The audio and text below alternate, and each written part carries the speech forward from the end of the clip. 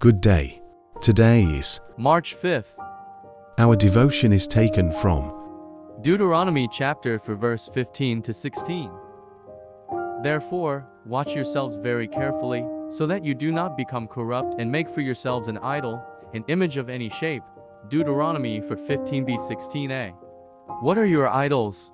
In ancient Israel, it was not uncommon for people to make literal idols. These were often statues of wood, stone or metal representing gods and goddesses of the day. Baal, Asherah and similar deities were especially popular, since they were associated with fertility and prosperity.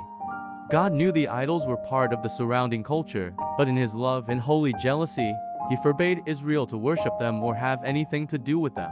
Today, it's rare to see an actual idol in anyone's home or church.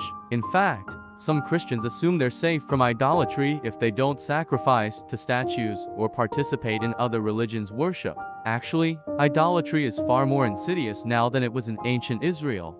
Today's idols can be almost anything. You can make an idol of your career, money, family, hobbies, or possessions. The Bible explains many times how serious idolatry is, so you must avoid it.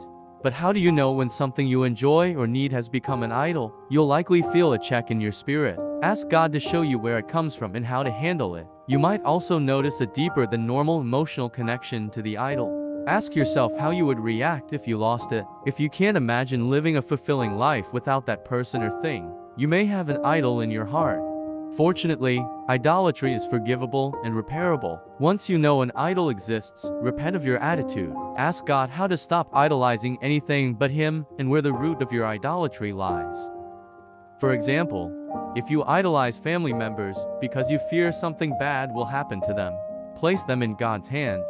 Ask for deeper trust in His ability to care for your family.